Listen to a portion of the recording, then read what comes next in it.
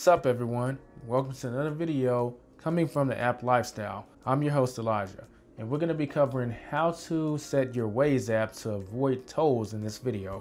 We're going to start by opening the Waze app up, and once your Waze app is opened up, you want to click on My Waze. You'll see the gear icon in the top left hand corner. You want to click on that. You want to click on the navigation, and it has preferences. So you'll see the options to avoid toll roads, to avoid ferries, avoid freeways, pretty much personalize your GPS experience. So if you wanted to avoid toll roads, you want to make sure this is clicked. Mine is already on, but I'm going to turn it off for the sake of this video and turn it back on.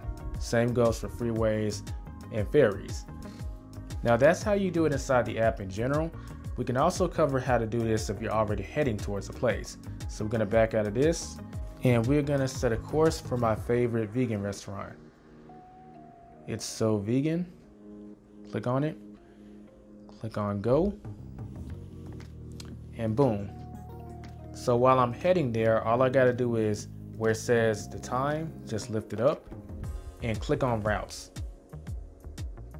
Once I'm in Routes, click on Settings. And as we can see, I have avoid toll roads. So if I wanted to, I could also avoid freeways. Back out of that. And you see that my route has changed and got significantly longer. If I wanted to change that again, just repeat the process. Go to Settings and turn off that avoid freeways. And the route is updated on the spot like that. Of course, you could avoid tolls, freeways, or include them. It's up to you. But this is how you change those settings. That does it for this video. If you have any questions or comments, feel free to leave them in the comment section below.